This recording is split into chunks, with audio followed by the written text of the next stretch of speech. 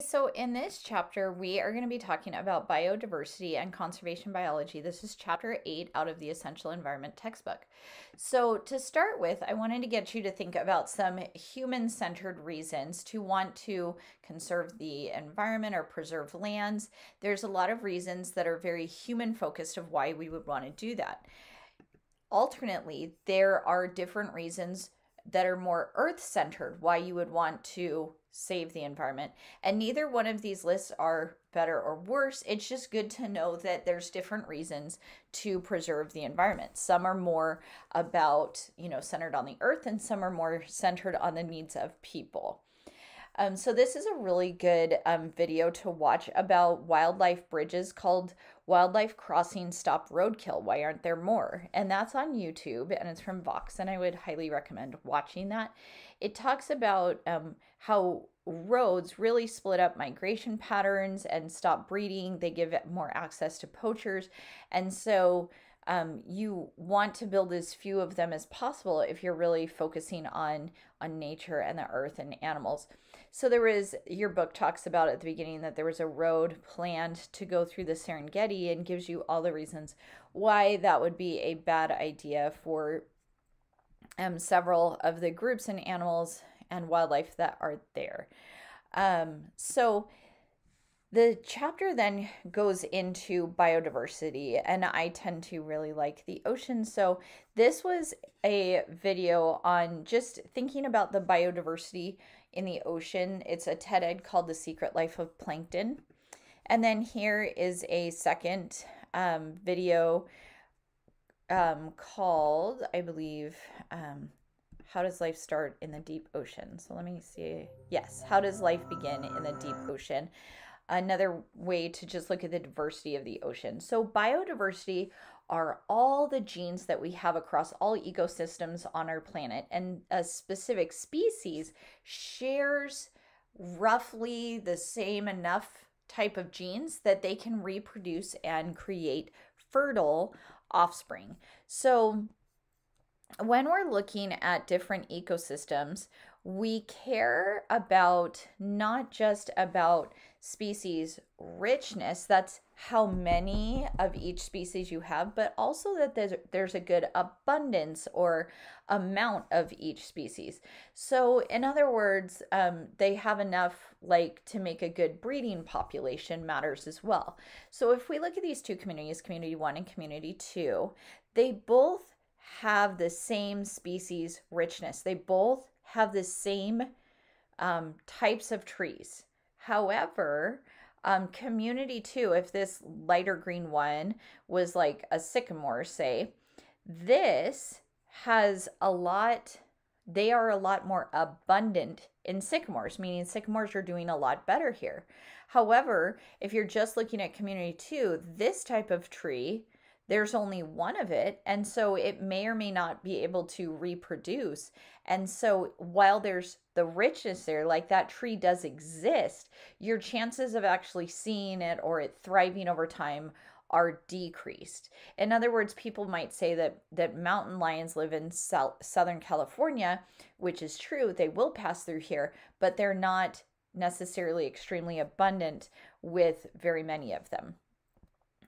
Okay, so here's a different community picture where you can see that the species richness, like the amount of different types of species they have, are the same, but abundance is different. And then here's just another picture. You can pause and look at those if you want.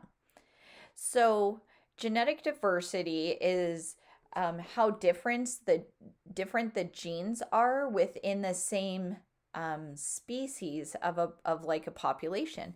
So these different animals here, while these are all the same species, you can see that they have very diverse DNA. They're very different from each other. That means they're not extremely inbred or anything like that. So they're probably going to be more disease resistant if things come through, if different problems arise. Ecosystem diversity means how well and how diverse is the ecosystem that the whole area could survive if different problems come through. So you want kind of a diverse ecosystem as well. So in Southern California, where we are actually in the California Floristic Province, and I put a link to that there. I highly recommend you go and look it up, where we have an extremely high number of organisms that live in our area and nowhere else in the world. And so we are one of the red zones are the biodiversity hotspots of the world. And so Southern California, and not as much the rest of the United States, but there's a few little spots, but Southern California specifically is a biodiversity hotspot where we have a lot of things that live here and nowhere else in the world. And yet we're developing and building all over the place. And so a lot of these are highly threatened. So it's important to pay attention to that when we are building and moving forward with our state. So there's a lot of species that have not even been discovered yet, which is so exciting. And I just put some of them. There's whole lists of these of like new species in, and you can put your current year, but I just did the 2020 list because it was finalized. So here's a snake that was found, or this rice whale was classified as its own species. This so there are some whales, something as big as a whale species, that are still being classified. This orange bat, obviously some insects like ants, or this bumblebee, this tiny little chameleon, all were new species that were discovered in 2020. And this mouse deer, which is actually related to a more like a pig than a deer.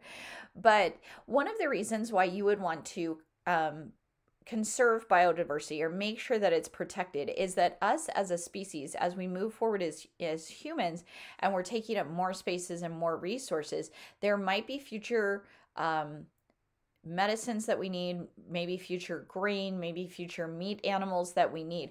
And these are some of the different plants and animals that we are now using as food sources in different places because of how they breed or the type of meat or fur that can potentially be used. And so there's reason to conserve those selfishly for us as humans. This is also some examples of pharmaceutical plants that we have used recently that we would want to conserve biodiversity for. So there's lots of benefits. These are some of them, pollination, controlling pest disease, waste decomposition to get rid of our waste, air and water purification, shelter, food. All of these are reasons, and my favorite, cultural and aesthetic beauty. Just because it's pretty to have biodiversity, we would want to save it. So in previous chapters, we talked about keystone species. That's where it's a top animal that kind of has a cascade effect in the whole ecosystem below it. And then we also talked about ecosystem engineers that basically build the whole ecosystem for everybody else. And one of the videos that we watched was like elephants that really remove a lot of trees to make it so that grasses can grow. And when you have those amazing plains across Africa, that work is done by an ecosystem engineer. So when you go to different countries and travel, it's great to hire local businesses, local people that support parks or do eco travel or eco tourism because it really helps them. Interestingly, during the COVID shutdown, here is like the tourism revenue from in Thailand, and you can see it was getting pretty good there. And then all of a sudden it really tanked in the closures.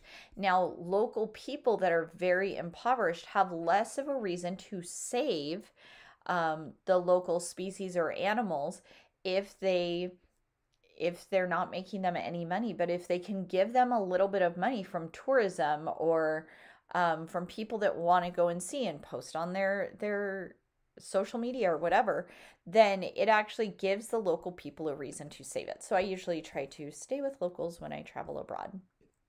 So biophilia is the love of being outdoors, and some people actually have a drive to get outside. Like they'll actually feel cagey if they're not outside. That's kind of me. Like I feel like I need to get outside. While others, the people that are staying more indoors, they're almost seeing a higher level of stress, angst, anxiety, and things like that and those are the same people that are opting not to go outdoors. And so it's kind of thought, or something that people are looking at now, to see if just simply being outside reduces stress and anxiety. And so it's something that we should really try to do and encourage kids to do and things like that. So lots of people, like, the question is, are there ethical obligations to keep a species around? There's a lot of people that think that animals and plants just have the right to exist, and they should be able to, just because they should have a right to do that. So when we lose biodiversity, there tends to be some winners and some losers. Some animals and plants actually do better with humans around. I'm thinking pigeons or coyotes, things like that, will actually thrive when, cockroaches, ants do well with humans around. But then there's some animals that do terrible when humans around. And those tend to be larger animals that need a large space to roam. They need privacy for breeding and for raising their young. They don't want you coming around and making a bunch of social media posts about them. They just need their space to get away. So there tends to be winners and losers, and it would be good to kind of look at that list and understand it a little bit. As populations shrink, their DNA will be lost over time. And we actually have seen a decrease in populations in the world in the last 30 to 40 years. Once an animal or plant dies out completely, that is called extinction, which I'm sure you already know. Extinction is generally permanent, and it's hard to make up for that lost biodiversity on the planet. If you look at what's called the background extinction rates, how many species normally, like not counting the last 1,000 years, how many species died over each time period since the planet's existence? And we would have about one out of every 1 to 10 million mammals and marine mammals went extinct each year. However, we're 10 times that rate right now. So scientists consider this a mass extinction because we're losing 10 to 100 different animals and plants every single year. So specifically on the UN Red List, which, has the threatened animals, threatened with extinction, 22 of our total mammals are on this extinction list, threatened or endangered species list. 13% are birds, 18 are reptiles percent, 33% of all of our amphibians, and 14% of all of our fish. Obviously, there's some problems with this, especially with some of these species that we eat really readily, that we just won't have them in the future. So habitat loss is one of the greatest threats to losing our biodiversity. One of the things that we do a lot in California is we do habitat fragmentation. Instead of keeping one area that's connected to other areas that's green, we kind of fragment it into patches, and that makes it really hard for a lot of animals to exist. This is an area around where I live, and you can see that we have some brown wild space hills, but then it's very intermittent and spread apart. So a coyote that lives here is going to have a hard time breeding with a coyote that lives over here because they have to cross a freeway, several roads, housing tracts, etc. So it just decreases their habitat loss. It gets fragmented. So wetlands are one of the biggest losses of biodiversity that we have, and wetlands actually filter and clean out pollutants faster than any other ecosystem. So in Southern California, a lot of the problems is that we have drained a lot of the wetlands because we wanted to have nice ocean beach front properties. But some of those wetlands are now being restored, like the San Alejo Ecological Preserve that you can go and hike. Annie's Canyon Trail is right there. It's really pretty, and this is more like a walk, like a 1 mile walk, and you can see these really cool views. You can go up different along these trails along the lagoon and up some ladders to go through these like slotted types of canyons, and it's pretty. It's about a 1 mile little loop that you can go and see that. So there's some areas that are being restored. So pollution harms lots of other organisms. Here's a whole list, but some you wouldn't even think is like noise or light pollution. Some animals just don't deal well with noise or lights if they're like a dark, a species that likes it dark or quiet or anything else. Also, ocean plastics is a huge problem. They can drown, choke marine mammals. It's really sad. So there's a lot of major causes of biodiversity. And reasons why people do that. Some are overfishing, some it's because people like the local meat that is in an area, and they will eat what's called bush meat. Tons of sharks are killed every year for like shark fin soup, or like certain trees that take a long time to grow will be highly sought after for how nice their wood is.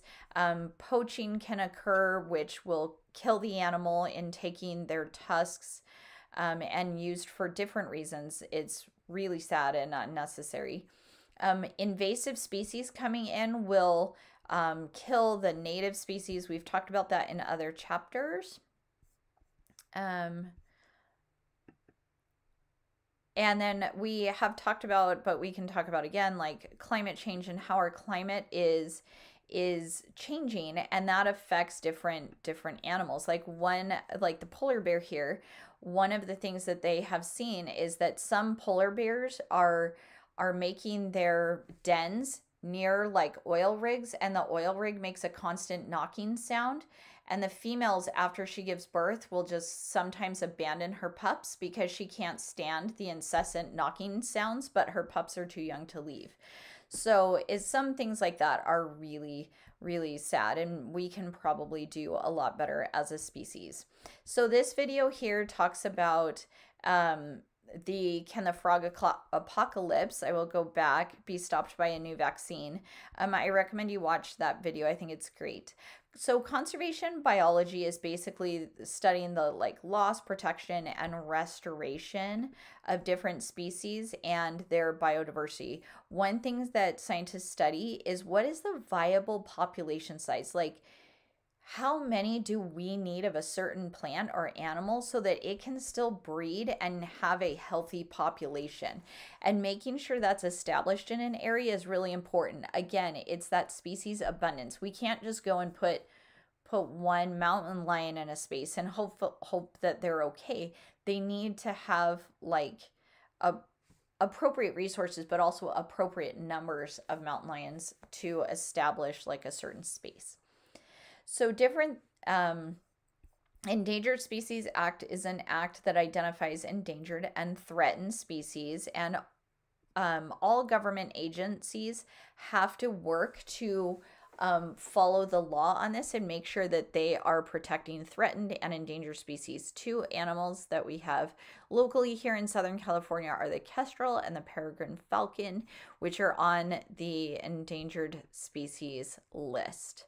I do have two really good videos, the ESA 101 and this one that talks about endangered species and their habitats and how the Endangered Species Act works. Sometimes conservation happens voluntarily as well. So that's all I wanted to go over in this video. There's a few other videos that I would recommend, but I will put them in our Google class.